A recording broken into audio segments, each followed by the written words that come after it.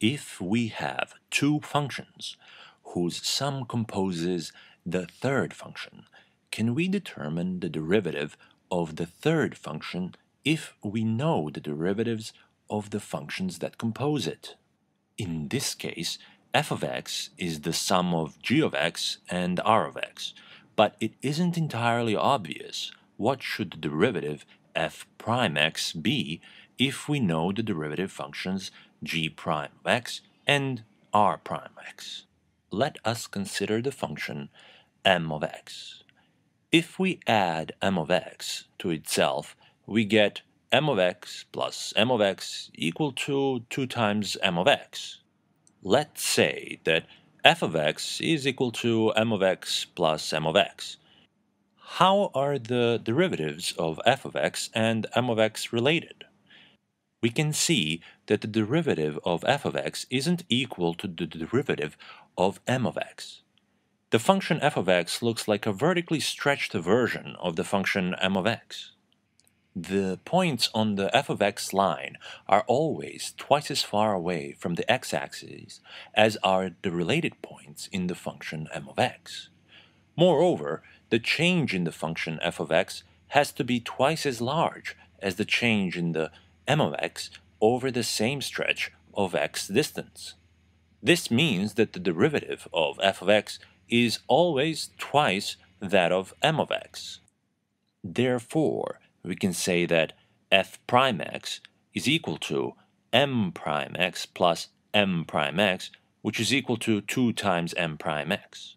We can generalize this principle and say if f of x is equal to some constant c multiplied by m of x, then the derivative f prime x is equal to that same constant c times m prime of x. This is what the function f of x equal to constant c multiplied by m of x looks like at various values of c. But what if we are adding two completely different looking functions? In this case, we can't concentrate on the big picture, but we have to zoom into a narrow neighborhood of x.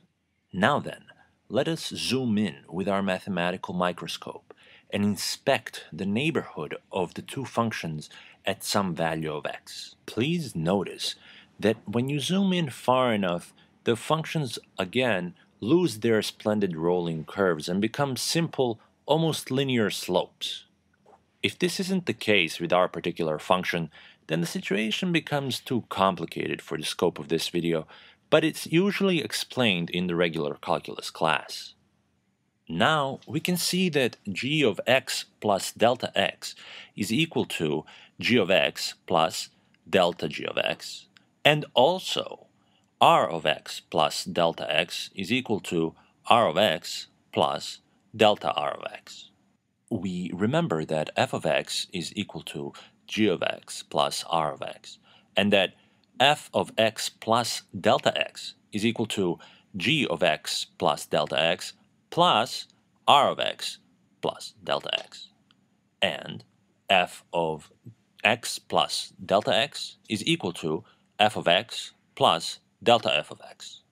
In the relationship that describes the function f as a sum of functions g and r at the point x plus delta x, we can break down the values of g x plus delta x and r x plus delta x into their component pieces are g of x plus delta g of x and r of x plus delta r of x.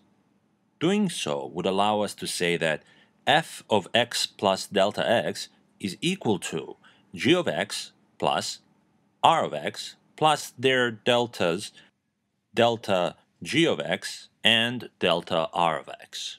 Since we know that g of x plus r of x is actually equal to f of x, we can go on to say that f of x plus delta x is equal to f of x plus delta g of x plus delta r of x.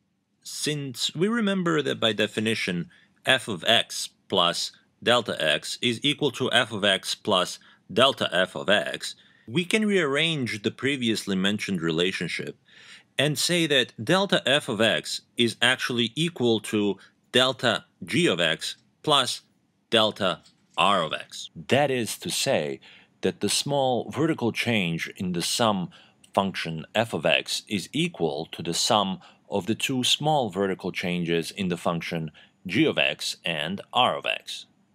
Since the derivative compares the change in the function to the change in x values, we can divide both of the sides of the previous equation with delta x in order to get the rate of change, and we have delta f of x over delta x equal to delta g of x over delta x plus delta r of x over delta x.